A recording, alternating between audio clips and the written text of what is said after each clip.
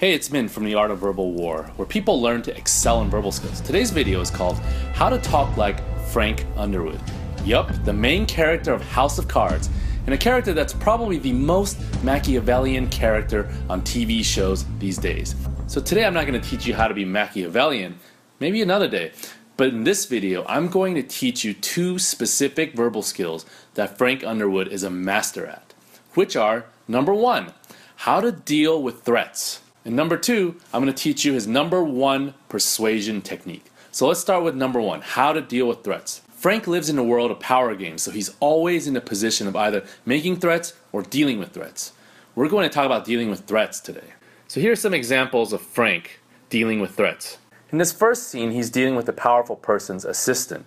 And this assistant is having a power trip, so Frank replies, "Proximity to power deludes some into thinking they wield it."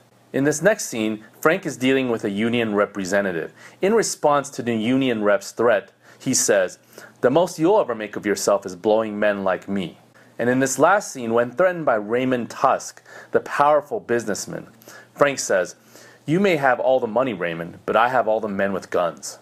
In order to deal with threats, you have to be what I call a master in frame control.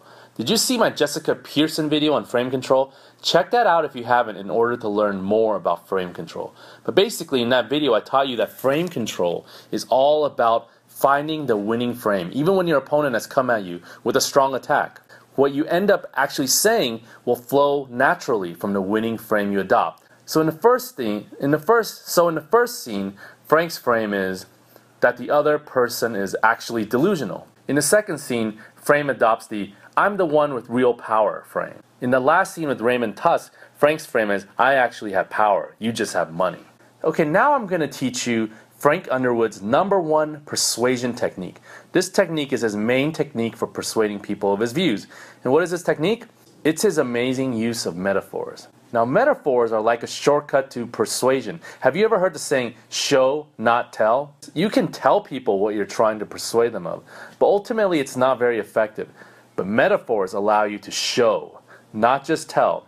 So Frank Underwood in particular, he loves to use a specific kind of metaphor.